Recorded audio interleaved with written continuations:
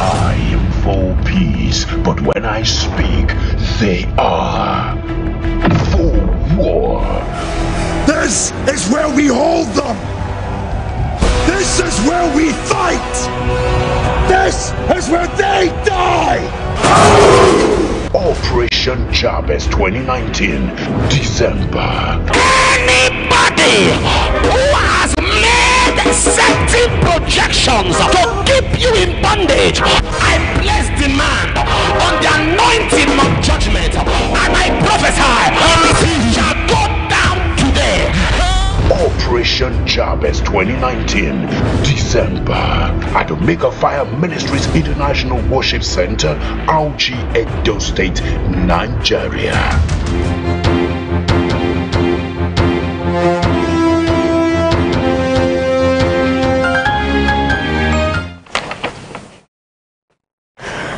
On business, the president of the Dangote Group, Alhaji Aliko Dangote, says it has concluded plans to scale up its investment in agricultural sector.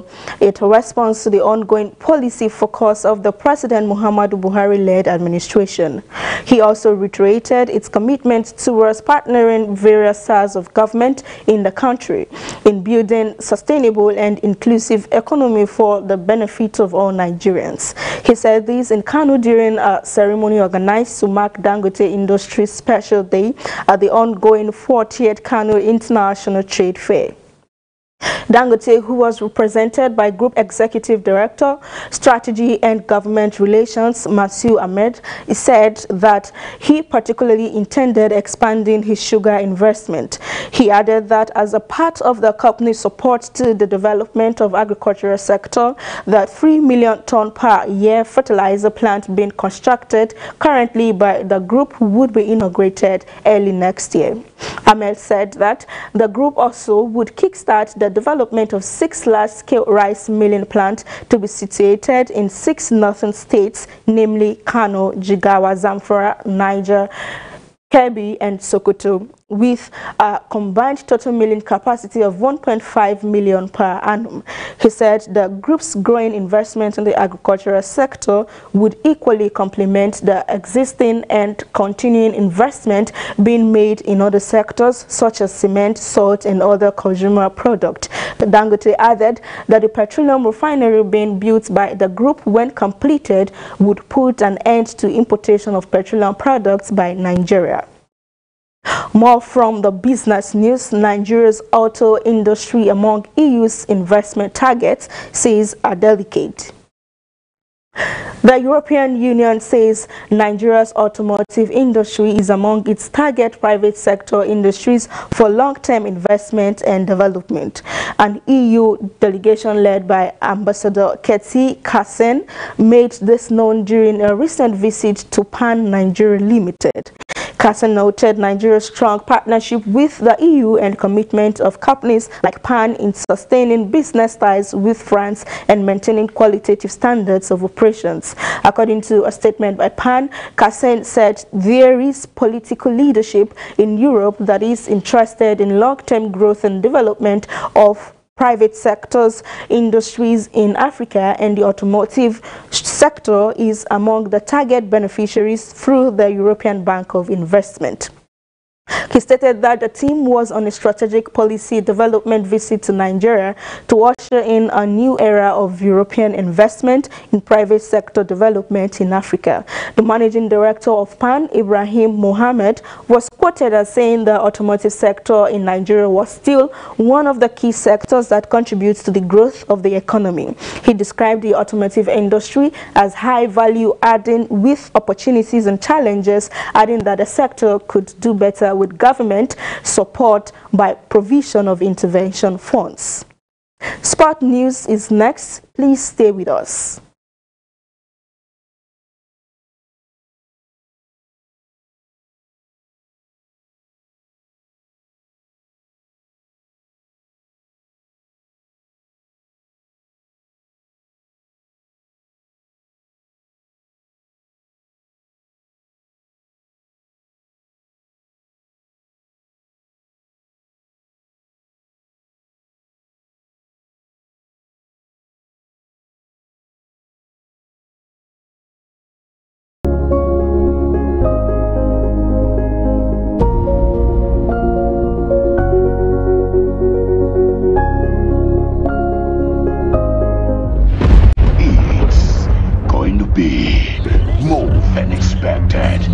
More than a feeling, total reliance on God.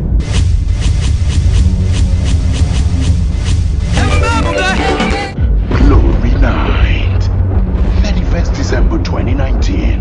Be at the crossover night with Apostle Johnson and Dr. Lizzie Suleiman, live at the International Worship Center, Omega Vine Ministries headquarters, Auchi, Edo State, Nigeria. Bye.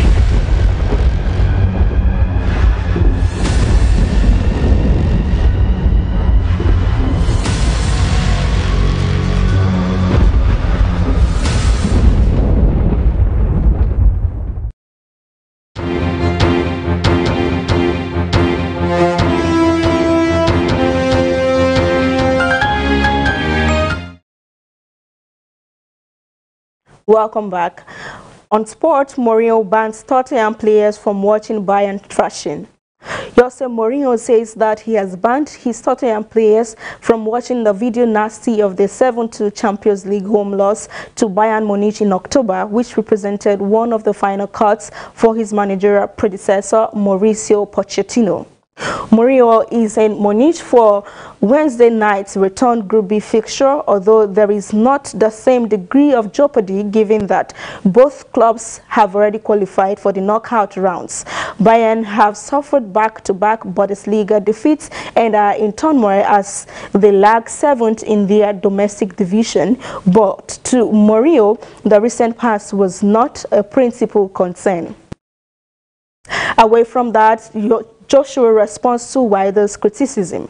Anthony Joshua has hit back at Deontay Wilder following his rival's scathing criticism of his performance against Andy Ruiz. The British heavyweight regained his IBF, WBO and WBA titles in a measured and disciplined performance over 12 rounds. Wilder, who is unbeaten and the reigning WBC champion, slammed Joshua's tactics for the Ruiz clash and insisted he ran away from his opponent. Joshua was handed a wide points victory by all three judges, 118-110, 118-110, and 119-109, and the two-time champion dismissed Wilder's assessment of his display against Ruiz. That's Wilder's opinion, Joshua said. Outboxed the heavyweight champion of the world for 12 rounds. I don't think I lost a round, he said. Finally, from the world of sport and also on News Desk, Liverpool survived Salzburg test to reach last 16. Liverpool struck twice in 2 minutes through Naby Keita and Mohamed Salah to avoid an embarrassing early Champions League exit by winning 2-0 in Salzburg on Tuesday. The European champions needed to avoid defeat against the Austrian champions to book their place in the last 16, and victory ensured they did so as winners of Group E ahead of Napoli. Salah had been guilty of missing a host of big chances as Liverpool walked a tightrope for nearly an hour, but made amends with a sumptuous finish from a narrow angle after Keita's header had settled the holders' nerves. Salzburg has scored 87 goals in 24 previous games this season, including 3 when Liverpool edged the 7-goal trillion between the two back in October.